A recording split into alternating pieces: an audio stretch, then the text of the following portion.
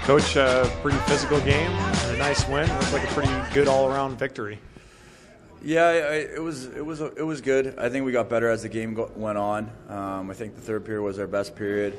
You know, some undisciplined play. You know, kind of killed our momentum at times. You know, taking way too many penalties. But the guys responded. The guys stuck together.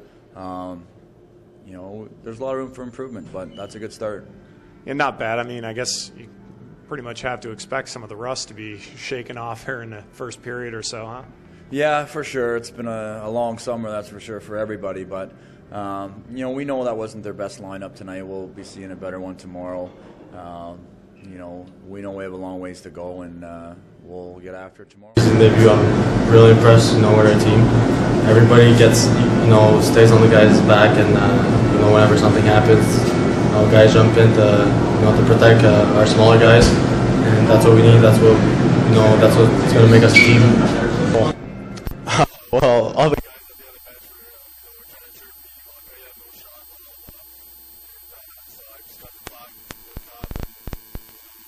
shot high glove. I tried to shoot high glove a few times on him, and he saved me. So I was like, no way I'm putting that blocker side. So I had to go glove side. Thanks, man.